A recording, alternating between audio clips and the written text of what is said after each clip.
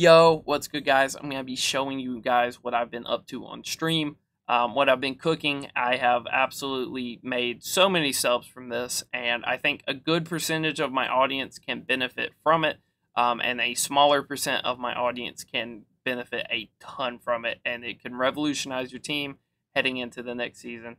And as always, if you have seen multiple of the channel's videos and you do enjoy the content, I would urge you to subscribe. And if you do enjoy this video, if this was helpful, feel free to like and comment. So let's get into it. What I am talking about, what I am alluding to, is the moonshot event. I know a lot of people do not like moonshot, but I kind of do, because I do feel like there is a skill gap and there isn't a skill gap to it. The skill gap is how you assemble your team and how smart you are. And then, the non-skill gap is the fact that it's on All-Star and it's bronze pitchers and your timing window is that big. But in general, right, let's go through the rewards. That lightning sound's going to play, unfortunately, for a while. So I'm going to talk, and I'm going to talk a lot and pretty loud to try to drown it out as much as I can. So Glaber, he's like 30k. You get this rewind pack, that's at least 10k if you don't want to keep the card. You get this Moncada, he's like 70k right now. You get this pack, which gives you a decent chance of hitting on a headliner. You get this pack that I believe is at least 15k right now, has the upside of being like 60k. And then you get this pack, which if you want to count these cards in value, is immense, right? Obviously, you cannot sell this pack, but if you just want to count the non-sell as that value, it's crazy. I would have been over 2 million stubs by now at that point. And basically what you're doing is you're hopping in Moonshot, and you're giving it your best shot. And if your best shot is able to get you 12 wins, that is 250 to 220k. That Springer sells on the market for that. People want to knock out the program. I would urge you guys to sell all of these cards. Do not waste your time locking them into that program. I don't think the program's worth it, and eventually you can get it done anyway without having to lock in hundreds of thousands of stubs. Basically, I'd say probably 10% of my audience, if that, can go 12-0 and BR, but this is kind of opened up even more, right? So some cool things about the event are you can structure your starting rotation and bullpen in the super sweaty way, which you can't necessarily do in BR. You kind of can, but you kind of can't. Also, friendly quits are a thing in this game, or in events. They are not in BR. You match with who you match with. In events, you can always friendly. And a lot of people want to send friendlies if you are decent. So you always have that going for you. And it's moonshot, right? If you put up a 4, 5, 6, 7, 8 run inning, a lot of times people will just quit. Depending on how sweaty you are, how much you want to sweat it, you can rack up a ton. I think my best, like individual run was like 24-1. I got 2 springers, and then I did it in a separate stream and got another springer. It was pretty light for me. I know some of you guys might struggle a little more than that, but, I think it's still worth your time for this other reason. Obviously, it's moonshot, right? So you're going to be earning a ton of parallel progress. If there are any programs you're missing out on, be it the Tops Now programs where they have those like XP missions, they're like 1,000 for each week. If you're way behind on those, you might not win a lot of games, but you can get a lot of PXP, and you can knock those out faster than if you just played the CPU. What I've been doing is I have been taking cards that I believe will make my roster next season when the season flips over, and I have been getting early parallels on them, starting to use them now instead of waiting until the next season comes out and they're not paralleled and they can't play the defense. When I started doing these runs, Griffey was like P2. He was very shaky in center field. There was a ton of balls where I was like, Mickey gets there, and Griffey would still be like 4 feet away getting the Olay animation.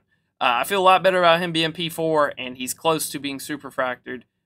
He should be capable, more than capable, similar to Mickey in center field after that. I've been using McCutcheon. I've been getting some easy parallels on Adley. I super fractured these 2 boys right here, and then Bellinger's been going off in the event. Obviously, it will mess with your average and your numbers and stuff. If you do care about that, I probably would stay clear. And obviously, you can't do pitchers, but you can knock out any program you see here. You can knock out monthlies. You can knock out Tops Now. You can knock out the Moonshot program. You can knock out the number retirement program. It is a great way to rack up stats and rack up PXP if you need to get some of those programs done. You could even do Team Affinity if you are still slacking on that. So without further ado, I explained why there's insane amount of value in playing this, at least for the next couple days when it is here. I'm going to try to get this up early and do back-to-back day uploads, because I probably should have got this out earlier to you guys, but not being, you know, a well-established content creator, it just didn't kind of click in my head that I should make a video on this. I've just been grinding it on the stream.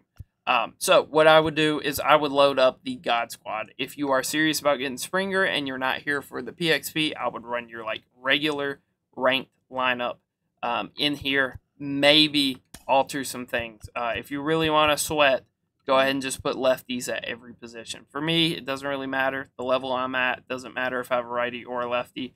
But if you do like that handedness advantage, know that all the pitchers you will see are right-handed.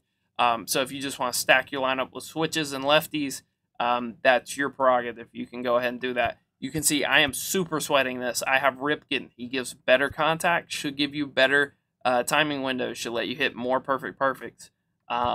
Like, yeah, if you really want to sweat the event like that, you can sweat the event like that. I've run into a lot of people. Whenever I see somebody running the Ripken boost, I know they're probably sweating also. It's going to be a hell game. That's just kind of how it goes. This is where the skill gap is in this event for the most part. Obviously, if you can rattle off 10 perfect home runs in a row, that's great. That is skill gap by definition. But here, there is like a knowledge gap, right? If you are using the right players, that can help you also. You can see Soroka, not a great ERA for me, but it's moonshot, right? So everybody's probably going to have a jacked up ERA. Soroka kind of has a glitchy release, has a good pitch mix. I like him a lot.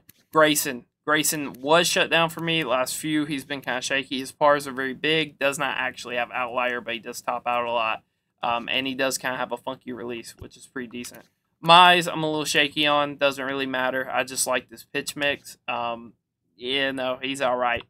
Cueto got hit around quite a bit for me, but he has kind of a funky delivery. Has a great pitch mix. Can throw some people off. And then Ashcraft. Ashcraft is by far the best pitcher I've used in this event. He doesn't do too great against bad players because they just sit on his cutter and happen to hit the sinker. But against good players, he was one of the only pitchers that I could consistently jam World Series caliber hitters with. Just throwing the cutter, mixing in the sinker, mixing his off speed. He was very effective for me. Some other guys I would start to consider maybe be like Paul Blackburn. He's basically the same as Cueto. Lugo's not bad. Has a very long wind-up delivery. Can be useful, but after he gets in the stretch, he's BP, and he's a primary curveball pitcher. Not really what you love to see. A lot of people like this Dane Dunning. Herman Marquez tops out a lot. He's not bad for the event. And then, you know, there's other options. Cutter Crawford's probably not a bad pick. Has a good pitch mix, at least. I'm sure there might be some other ones you could sweat. Servino's probably not the absolute worst. He probably looks pretty good. Pineda's got kind of a weird release thing going. And that's all I'm going to get into. There might be some sweatier picks. Carrasco wasn't bad when I saw him. The bullpen's where you really want to focus. Miguel Castro is very one-dimensional. I'm not a fan of him. If there is somebody you prefer in the bullpen, a lot of people like Bruzdar. I light this card up every time I see him in this event, so I don't know if you want to go for him, but he is not a terrible choice. Him and Miggy Castro are pretty much just as volatile. Miguel Castro has a very wide release. He has a weird arm slot. He throws an outlier sinker, I think. Yeah. But he's just very one-dimensional. Sir Anthony, very solid. You can see a 12 ERA is not bad in this event. Luis Garcia should be pretty good. He has an outlier fastball and a splitter. I think I just didn't really bring him in the right situations, or I didn't pitch that great with him when I did. Loaizaga, in theory, is okay. I think a lot of people have seen him at this point. This is my MVP. This is one of the only other pitchers other than Ashcraft that could come in and get consistent outs for me. One of the only bronze pitchers with an outlier fastball that consistently tops out 101, 102, throws a splitter, throws a slider. Very sneaky pick. I liked Carlos a lot. He pitched great for me. Jimmy Hargett, you know, kind of like a Tyler Rogers type guy. Throws sidearm, throws underarm, whatever you want to call it. He was okay. He's kind of BP, but kind of weird at the same time. It just depends on who you match with. Whitlock was very solid for me. Throws a deceptively fast sinker, has a circle change, has a slider. Jimmy Cordero was okay for me when I brought him in. Really, you know, keep in mind, all of these pitchers are going to get touched up for you, for sure, without a doubt. But, you know, it's who gets touched up the least. Who has the better pitches, who can force rollovers, who can force pop-ups, who can actually get swings and miss on All-Star, which is a pretty hard thing to do. Bruzdar's not terrible at it, but doesn't really have the speed differentials, and his stuff doesn't move that much. Giles would not be a bad shout, right? Yes, he is a two-pitch pitcher, but he has a very funky release. He messes with me so much. That 90 overall, like incognito one, whatever you want to call it, that one was crazy. He used to tear me up. Just a really weird release. The ball glitches out of his hands. A lot can be said for Barlow in that regard. Obviously, he has very good through nines, and he releases the ball pretty high, which is not bad. This is a very popular reliever in here. Holderman, obviously playing up today, so he's a fantastic pick. But he also has very good pitches. Does not have outlier, but he will top out pretty consistently. And he has that speed differential that you want between like a sinker, four seam, and a cutter. The cutter is a lot slower. People are going to read the four seam. They're going to pull it, and hopefully not pull it very hard. Iniel Dos Santos is okay. He throws kind of hard, throws like with kind of a funky delivery. He's like a budget, not even a budget, right? Just a worse version of Miggy. Fulmer's probably not bad, has a 5-pitch mix, probably not the worst. Rosenthal, I think, was okay. I had him in my first run. He was all right. Does not have outlier, but he does top out pretty consistently.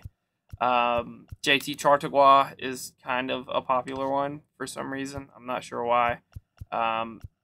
Jose Leclerc, I think, was all right for me.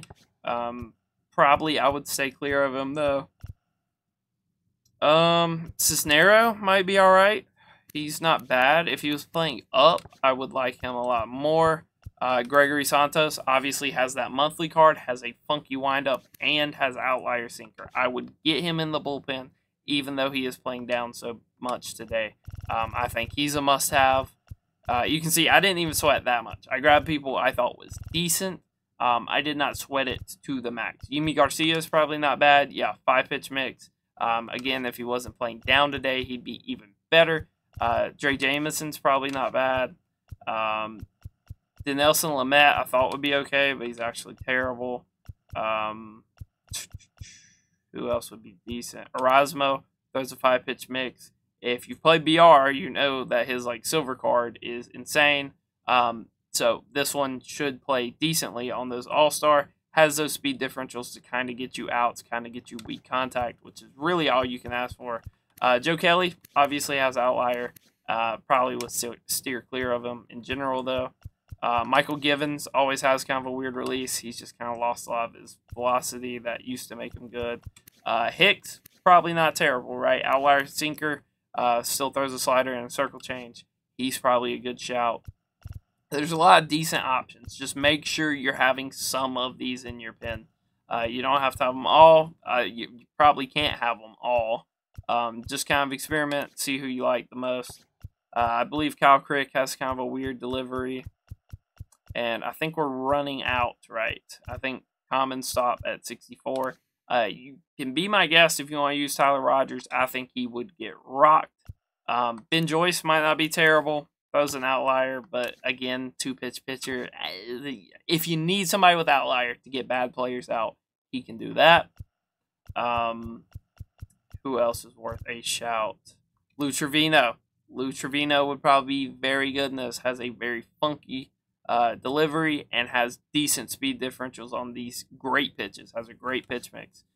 He should be pretty good in this event. Sam Coonrod, I'm pretty sure throws really hard, and he has a 5-pitch mix, and he's playing up today. He's a good shout. Fujinami throws really hard, has a very good pitch mix, and he's playing through the roof today. He's good. And then I believe that's it. Melanson, kind of weird. Throws kind of slow. Could be a good change of pace guy. Throws a splitter with a cutter and a normal fastball. So Mike could get you some rollovers. But those would be my picks for the pin. That's what I would run. I would run your best lineup with maybe some more lefties than you usually would use. I would probably run a captain boost, although it's not necessary by any means. And then this is what I would be looking at for your rotation and bullpen. I think you can have success, right? Maybe not everybody can go 12-0, but everybody can get that Yohan Moncada and make an easy 100K and rack up some PXP while you're doing it. This expires the 31st at 11 a.m. Pacific time. That would be a lot later in the day for me. But I do think it's worth running up, right? If you haven't gave it a shot, just give it a shot. Give it 1-2 of your best runs. Doesn't take that long. I think it takes about 3 hours to go get 12 wins in the event. Obviously, that is a little bit of time, and you might have to space it out amongst the remaining days. But I think everybody can at least get the Yohan Moncada, right? Everybody can make 100K. Everybody can finish some program or something they've been working on. Super easy like this. Boost your stats with players. There's really no real downside to playing the event, right? Unless you're really trying to grind ranked right now, which, is its own can of worms. I think this is a great use of your time right now, and I could not recommend it more. And until next time, guys, peace.